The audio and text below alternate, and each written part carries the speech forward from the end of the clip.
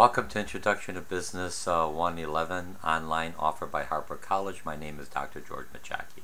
This week we're going to be covering two chapters. Chapter 18, which is financial management, and Chapter 19, which is securities, both tied together. If you remember from last week's real quick YouTube, finance is basically how do I acquire funds, how do I eliminate debt, how do I set up the company where it's financially sound. This is the responsibility of a chief financial officer or CFO. So this week what we're going to do, we all are financial managers. If you look at it in a nutshell, we are our own personal lives. We acquire money to pay for the rent, for the school, for books, for medical, anything we need. We have to see where's the money coming from. Do we take out a loan or do we pay off a loan? Do we have extra cash? What do we do with that extra cash? In business we call retained earning. How do we save to pay for something else going forward? A bond. I have bonds. Those are IOUs that I owe, and those bonds basically we put them in a sinking fund. So we put money now, utilizing compound interest, or sort of like an annuity. And when the bond is due, or when the coupons or some of the interest I have to pay, I'm making interest. Maybe in another, making more interest than what I'm required from my bondholders to for me to pay back to them. So that's finance. Finance is how do I get money and keep money, how to minimize my debt to the government, to my suppliers, and how do I improve my overall performance of the company, the bottom line, which is the finance. Okay, so Chapter 18, finance. Chief financial roles. Just going to talk about different roles that a chief finance does. He's a credit manager. He basically has to understand, he or she has to understand accounting. They manage taxes, how to minimize taxes. They basically do internal audits before the external auditor comes in to make sure the books are in line. You don't want to wait to the year end when someone's auditing you find out, oh geez, I just got swindled or I lost so much money. You basically, the finance manager, every month you're reviewing, you're looking at the controls, you're looking at your budgets, how do I make the adjustments. So at the year end, we do have a good, a very successful year that's bringing in profit for not only for your investors, but also for the owners. Okay, most companies, if you look at it when you're reading the chapters, most businesses fail, large or small, is because undercapitalization. They don't have enough money to start a project or a new project line. They have a cash flow problem. Look, if I don't have the money, even though I've got everything invested, I have money coming, but if I can't pay my bills now, if I can't do anything else, what will happen is basically my credit score goes down.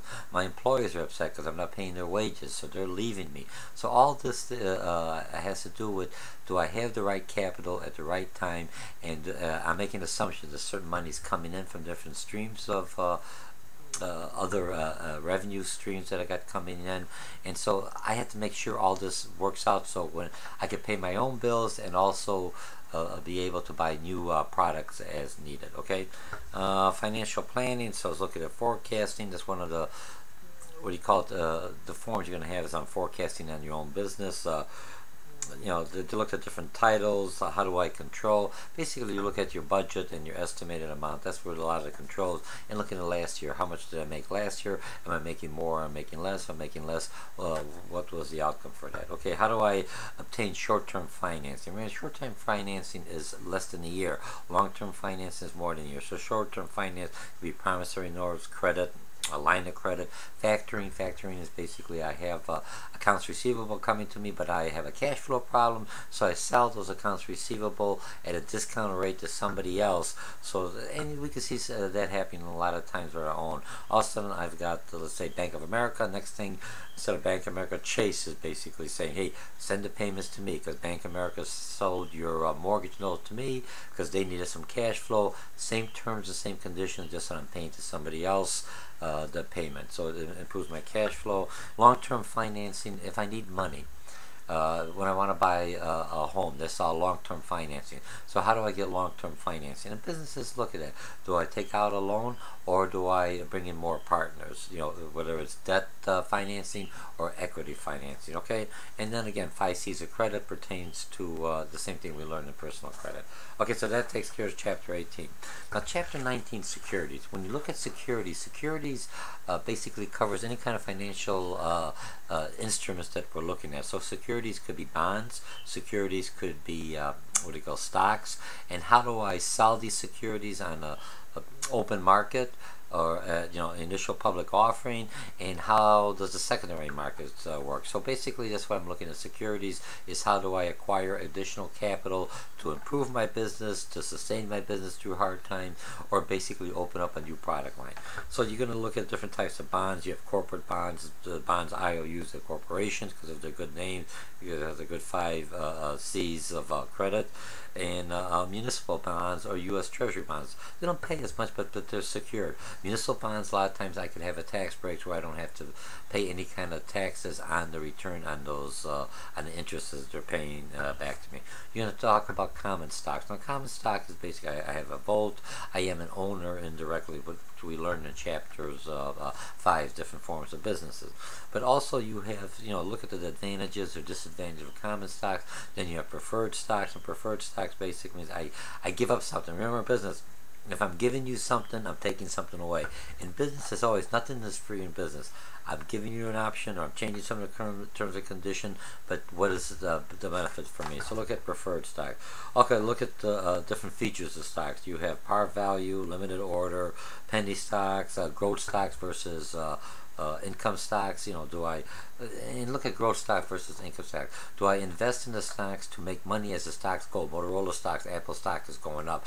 Or do I invest in the utility stocks? It may not go up, but I get dividends coming back. Or do I invest in a company that pays dividends all the time, just after earnings, what's left after the company paid all of the expenses, all its tax, what's left, it divides those earnings or those profits in dividends to its shareholders. Or so some do that. Or do I wait on the secondary market when I basically sell my stock? So if I look at those two items, am I buying a house just for investment, so I don't get my money till I sell it? Or do I buy a 2-flat or a house that has a rental property on it, so half of it I can't write off, but then I'm still making some money? So I'm getting, when the property increases in value, plus I'm also making a rent, or somebody's paying me rent, so it's an income property. Okay. Warnings that your broker is cheating, some broken investment. Look at the difference between risk, yield, duration, liquidity. Those are all things that lets me know whether it's a stock or a bond, what are the terms and conditions on that. Measures of investments, what are mutual funds, and basically some online sites I have. I have Yahoo Finance, MSN Money, Forbes, Dow Jones. Those are nice sites for you to look at. So those are the 2 chapters we're going to be covering today. Now on your form. We're almost in. We're coming to week 12. We only have a few more weeks. I think 3 or 4 more weeks. Business plan is due. Hopefully you're working on your business plan. So here's what you're doing in the form. On this week's form, you're going to state your business, and you always tell your business, I'm going to be open up a hot dog stand. So when you respond to that question, other students within our network that are looking and reading your posts, they understand the business, and they understand, oh, this doesn't make sense for a hot dog stand. He's asking for $2 million. What's he asking for? Okay, so you're going to do that. What I want you to do is, part of finance is that you have to anticipate different months. So in your business, you're already going to be creating the 3 statements: the income statement, the balance sheet, and what do you call it, the cash flow statement. But what I want to do, if you're doing it for a year, if you submitted it, it's not going to be each year. Look at your bills now, your electric bills. Let's say your electric bills are not the same all year long. You have a general average, you know how much it's going to cost, but your summertime when electricity's, air conditioning is running, you pay more. But in the wintertime, when you're not using as much electricity because of the air conditioning, you pay less, but you pay more in the gas. So what you have to do is, on your business plan, on your cash flow, you're going to tell me which months you think you're going to have more expenses, which months do you think you're going to have more income coming in or revenue coming in. Look, if I'm selling Christmas trees, I'm just using that as an example, I'm going to be selling more Christmas trees, real Christmas trees for Christmas, around Christmas time and the holidays in December. But I may also be selling the Christmas tree that's not a Christmas tree, but it's called an evergreen tree or a pine tree during the year, because that's what I supplement my whole year. I'm growing them. Some people may want to do it for planning. May not be where most of my money's coming from, but so my income is lower for 8 months of the year, and then when I start cutting down and getting them ready and start selling them to different distributors or retail shops that want to buy Christmas trees fresh cut, and now my income, you can see, is going to go up, my expense is going to go up because my transportation and more activities. Okay, so that's the forum. So we're going to be covering 2 chapters. Start with making sure you're working on your business plan. Remember, not too concerned about the numbers when you're creating your financial statements for your business plan. I'm more concerned about the line items at this point. Okay, so my name is Dr. George Mochocki. We're covering chapters 18, which is financial management, and we are all financial managers anywhere. Just part of living in everyday's life. Only now we're going to take that role as a business financial manager.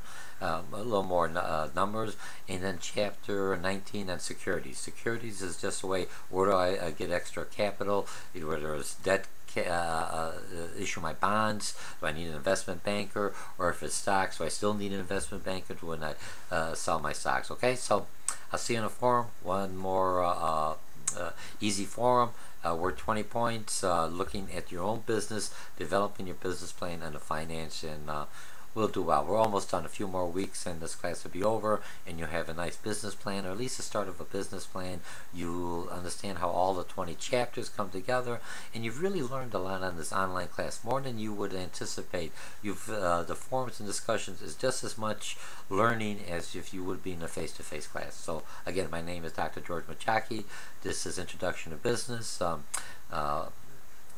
utilizing Blackboard course management system. And I'll see you online. Bye.